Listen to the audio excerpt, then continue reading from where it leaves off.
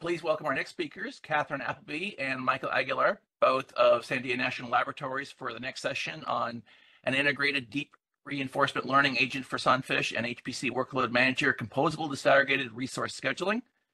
Catherine is a computer scientist in applied machine intelligence, focusing on applications for deep learning, primarily on computer vision and natural language process tasks.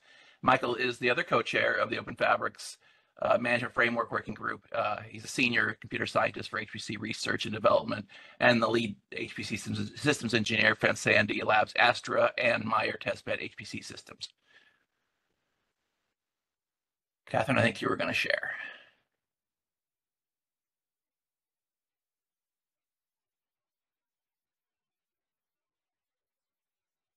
There you are. Okay, I'm unmuted now. Okay, Michael, if you want to take us off. Okay, so Catherine and I are going to be talking about the client side of the Open Fabrics Management Framework, Sunfish, and we're going to be talking about how to optimally connect those resources as clients to make software-defined compute nodes for our HPC systems and for cloud systems. So next slide. All right, so we're going to talk about why composable disaggregated infrastructure, large HPC systems. Right now what we're doing is we're designing those HPC systems with a lot of resources that are being put into compute nodes, and then not every batch job or runs those compute nodes runs those resources. So we're stranding the resources and wasting energy, and also we're wasting material that we could be sharing across other compute nodes, and so we're wasting basically outlay money for the systems. Also wasting power and cooling. Resource limits are fixed for each compute node because we're making each compute node on current systems to be able to handle as many different batch jobs as possible. And when we do that, the resource limits, what we do is we'll put as many resources into those compute nodes as we can. What we're planning on, what we're doing with Sunfish, is we're allowing those resources to be pulled into a remote area and then pulled into as each batch job needs it. So we're mitigating stranded resources. We're utilizing expensive resources, like especially with GPUs being hot and expensive, and memory again, and CPUs also. If we share those resources, then we can better match batch jobs. Next slide. So here's how the CDI works. This is what Christian just showed. What we're doing is we're taking basic nodes, and in this case, we're augmenting the basic nodes with non-volatile memory over fabrics, and we make the association just like Christian just showed on the demo, and then we can put those resources in a remote pool and then share them. If we need more storage service, in this case, for one use case would be for an I/O system. If we need more storage servers to mitigate load issues, we can dynamically pull them in. That solves a lot of issues that we have on HPC. Next slide. So here's what I'm talking about. If we were able to take racks and put resource pools on the top of the racks, then we can go in there and we can make associations to from the basic nodes to the memory that we need. We can leave it, and if we have a functioning node, we can actually leave that behind, allocate another node, and utilize the memory from the pool that we already were using with somebody else. Do that seamlessly. So we can keep batch jobs running if there's a bad node, and we can also, like I said, we can share those expensive resources across other nodes. Next slide.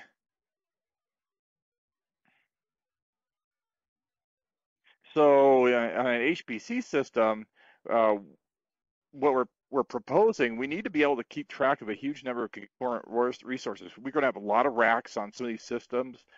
We have a lot of nodes and a lot of switches and a lot of resource pools. So we need to keep the resources down to a reasonable.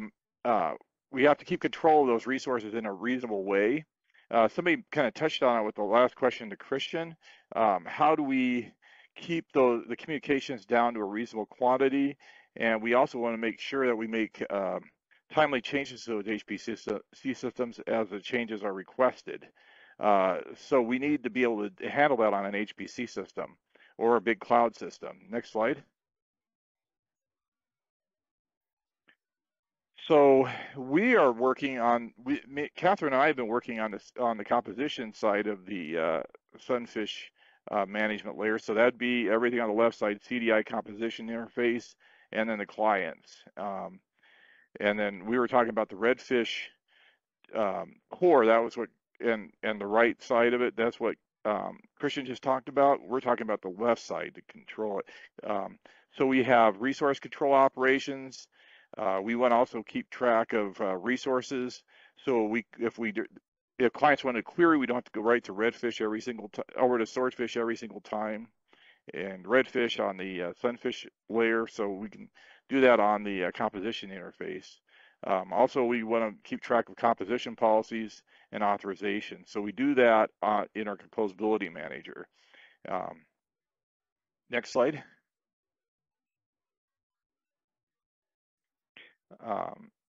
So Catherine's going to be talking a little bit about how this is going to be deployed. What we have is a resource broker in the management layer, and it'll be giving us active, pending, and free resources. We also are going to be linking to container deployment like Kubernetes and workload managers like Flex.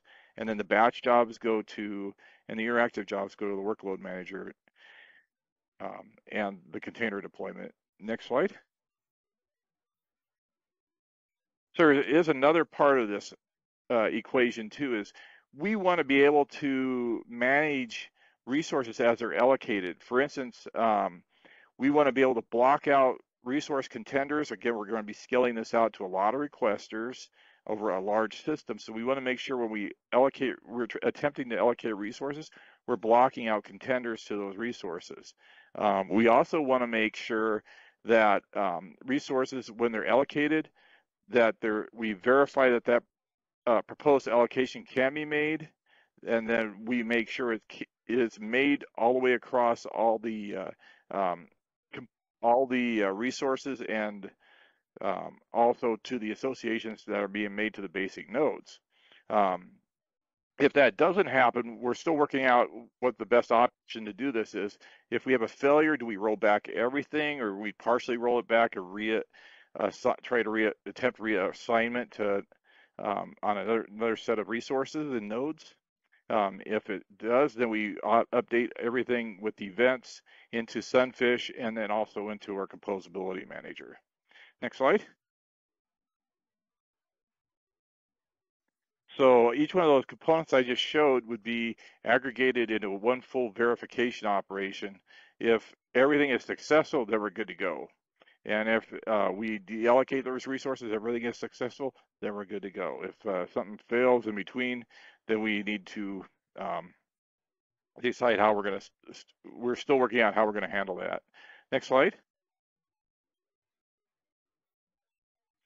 So again, we are trying to scale this. So we have a message queue, and then it's RESTful. That goes through, we can also use Kafka or RabbitMQ as to help us scale it out on the interface between the composability manager interface and Redfish core, Sunfish core.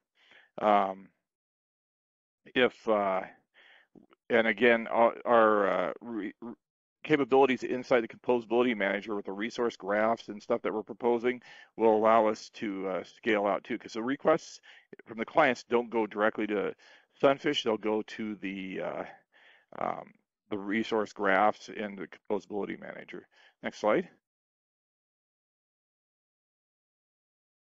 And then, of course, we're showing how all that links together with the right side. Again, message queuing, we're doing events, data, and transactions through the message queue. Again, that could be RabbitMQ or Kafka. Next slide.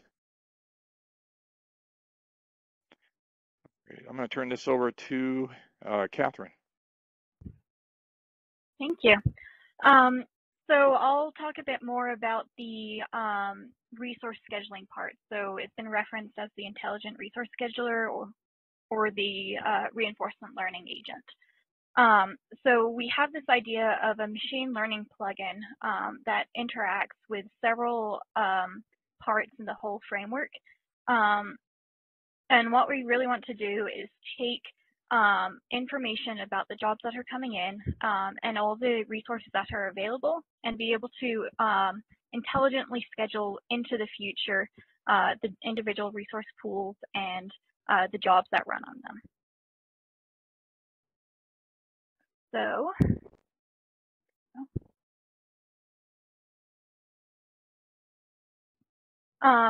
So we'll have a 4-dimensional software-defined node allocation. So the intelligent resource scheduler will interact with the kind of client-facing or user-facing parts, like the Flux workload manager. So within Flux, there's a Flux agent, an engine, and a client, which will do different parts. So we'll get information about the incoming jobs from Flux, tell Flux what needs to be scheduled when, and then this will also tell the composition or custom resource broker what is a recommended schedule to attempt. So within the resource scheduler, we'll have a multi-agent approach, so multiple reinforcement learning agents. The first part will be a hierarchical neural network. For that, we'll focus on the job scheduling. So the level 1 will be job assignments, so for both ready and reserved jobs. And then level 2 will be to backfill jobs, since reinforcement learning won't do that by itself. This will also help having a specific reward function purely for the job scheduling will help reduce starved jobs. And then our second part will be the resource policy agent, and we'll probably have several agents within there for assigning resources to pools, and then kind of further on resource assignments to jobs. So why reinforcement learning? There's several things that I'll get into more, but the main thing is the ability to control rewards. So from the kind of run schedule, we can take that or record the queue time and job run time, and we can penalize that to reduce those. And then we can also look at energy usage and everything. So current workload managers like Flux and Slurm use heuristic approaches to job scheduling and actually resource scheduling, though they don't explicitly schedule resources all the time. So heuristics are fair, but they are not always the most efficient. And then optimization algorithms are the other option, but they must be highly tailored to specific machines. So reinforcement learning, as mentioned, allows us to customize our reward functions. This is also machine agnostic, so we can adapt to different amounts of resources and changing resources, as well as different traffic volumes. So we'll improve our scheduling algorithms over time. So as mentioned, it can be prone to job starvation, and it may need lots of compute time, but these are things that can be addressed in different ways. Okay, back to you. Hardware execution is, again, as we just, as Christian just showed, executed with hardware-connected hardware agents. And then the management is done by Sunfish core. In our case, Slurm, Flex, or Kubernetes allocates the nodes and requests resources. And then, next slide.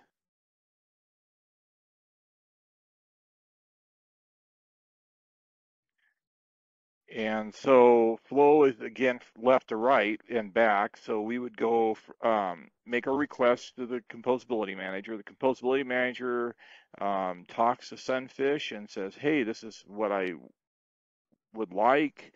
And then the hardware agents make the associations. The events come back to Sunfish to say, "Hey, I've been successful." And then that comes back to, with the data of the success, back to the composability manager. So it gets recorded inside the Sunfish composability manager, and then the client, the information gets piped back through to the clients. It could be, in our case, Flux or Kubernetes, and that's all done through events and data. Next slide. The composability manager always makes requests for hardware resources from Sunfish. Transactions and data go from the composability manager to the to Sunfish, and then the events goes back successes or failures, what's happened, and then we get updated data as well. So next slide.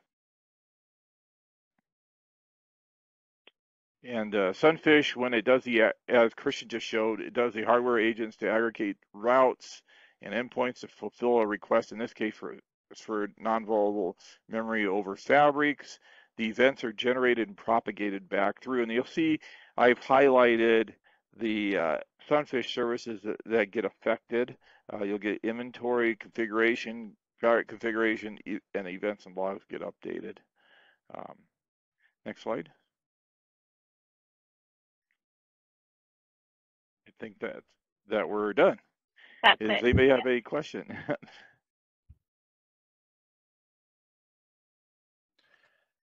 See, so someone's asking if you can expand on how to scale out the composability layer for a large number of requests on a large system. So we would do that with, again, the composability manager is a key part of that. So we have, if we have a lot of requests coming in, that's going to go to the resource scheduler, and we want to make sure that we try to do as much in the composability layer as possible. That's where the graph databases come in, because they're really a map of what's inside Sunfish real time. And then Catherine can kind of expand on how those resources get allocated and such. So. Yeah. So expanding kind of real time with resources, they just be added into the available resources. So the next iteration, they'd be included within the scheduling. Benson, you've raised your hand. You have a question? If you'd like to unmute yourself. Will it cater to users with different levels of experience? Yes, that's the target. We're trying to make sure that, well, again, we're interfacing in this case through Flux and Kubernetes, and those are well known user-facing methods for people to schedule batch jobs and containers. So that helps make it user-friendly, and then those are using easy communications between those systems and with plugins over to the composability manager. So it's the whole idea is to make sure it's simple for the users to work with. Cool. Thank you for the question, Benson. Are there any other questions? I don't see any other questions. Thank you, Catherine and Mike. Appreciate it. Thank you.